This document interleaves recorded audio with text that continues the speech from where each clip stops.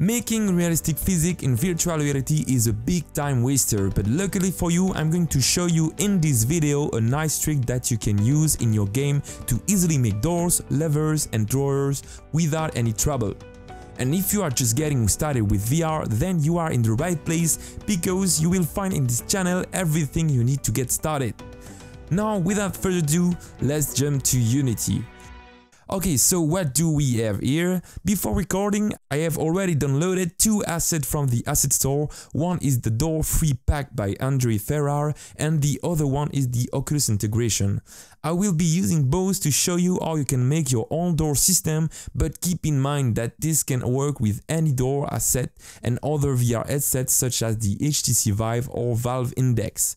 Okay, so in my scene, I have this door from the free package and I have added a white plane for my ground and 3 little black cubes to form a wall around my door. Let's first start with the door physics. The first thing I'm going to do is select the door itself, not the door frame, and add a hinge joint. You can see that automatically a rigid body is added to the door. A hinge joint will restrict the movement of the rigid body around an axis that you can see when hitting this little button. We can edit the axis here and I'm going to set mine to point to the top so my door will revolve around the up axis. Okay, perfect, so keep in mind that you can also change the position of the axis here if needed. Mine was already at a good position, so I will leave it as it is. And one last thing we can do is set some limit to our door. Check the limit box here and two handlers will appear in the scene window. You can use them to define the limit angle of our door. Okay, now I think we are ready with the physics. I'm going to quickly test it by adding a box collider to my door and creating a new cube in my scene with a rigid body that I will make kinematic. With this, if I move the cube to collide with the door, you can see that the door is correctly opening. How awesome is that, right? But if you are wondering how we can actually grab the door to open it, that's exactly what we will do next. So the technique is to actually not make the player grab the door, but instead grab an invisible object which will be pulling it. If this seems a bit weird, I'm going to quickly show you how we can make that. As a child of the door, let's create a cube and scale it to roughly match the size of the handle. I will name it handler. Now we will add a fixed joint to the handle.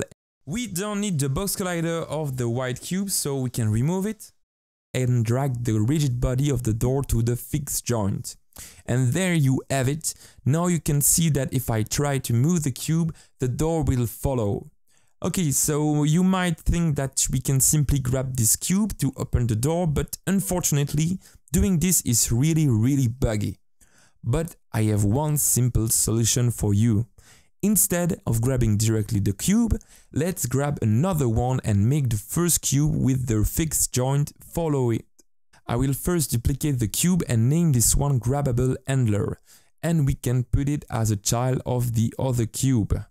As we want to grab this one, I will remove the fixed joint and set the rigid body to kinematic so it won't be affected by gravity and other objects. Also, to distinguish them better, I'm going to change the color to black, but you are not required to do so.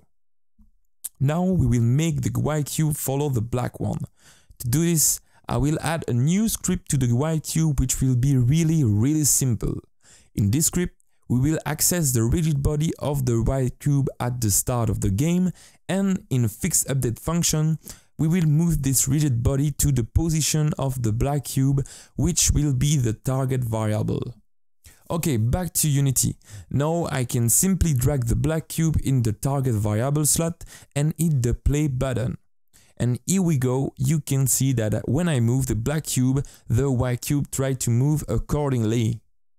Things are going good. Now let's make this in VR, and I have actually explained in details this in two previous videos on this channel, one for the Steam VR and the other one for the Oculus, so go check them out if you haven't already and make sure you are subscribed if you don't want to miss another tutorial. If you don't have the time, here are the big steps. I will first delete the main camera, then add the OVR player controller, search for the custom hand left and custom hand right and drag them in my scene. And finally, I will set the transform parent of the custom hands to be the tracking space game object here. Okay, now let's make our black cube grabbable. To do that, we only need to add the OVR grabbable script to it and make sure that it has a collider. And if we now press play to try to grab the cube, you can see that the door seems completely broken, and the reason is that the door is actually colliding with itself with the black cube. So the quick fix is to create a new layer here, one for the ends and one for the grabbable handler. Then we can go here on the physics settings, where you will find the collision matrix. In this matrix, we simply set that the grabbable handler layer only collides with the ends, and that's exactly what we want. And here we go. Now if we press play, you can see that I'm able to easily pull the door and everything works super well, except one last thing. Now if I want to let go of the door, the black cube stays up in the air and is not reset to its original position. So let's go fix this. We'll create a new component to the black cube named door grabbable that will override the OVR grabbable script. Therefore, instead of extending the mono behavior script, it will extend the OVR grabbable. Now, if I want to, I can rewrite some function from the basic OVR grabbable component. In our case, we want to override the grabEnd function, which is called when we release an object we were holding. When overriding, I want to call the base function with base.grabEnd, and after that, I want to reset the position of the black cube. One last thing here is that we don't want the cube to have a velocity when we release it, so in the base function, I'm going to set the linear and angular velocity to 0. And now let's head back to Unity. We can remove the all OVR grabbable script to the black cube and set the handler variable to be the white cube. And if we hit play, we can easily grab the door and the black cube is going back to its original position. How awesome is that? Okay, well, I believe that if you are still here at this point of this video, you might want to learn more, right? So we have some other fixes to do that I will show you as a little bonus of this video. The first one is kind of annoying. You can see that sometimes when releasing the handle, the door just moves in the opposite direction. A quick fix for this is to reset the handler velocity with these 3 little lines of code in the door grabbable script. And now it's a bit smoother, isn't it? Finally, another quick issue we are having is that if we keep holding the cube and we move away from the door, the object keeps following us. Another quick fix is to simply force the release of the cube when the black cube is far from the white one. And this can be done by calling the force release inside the update function that will be triggered every time the distance between the two is greater than, let's say, 0.4.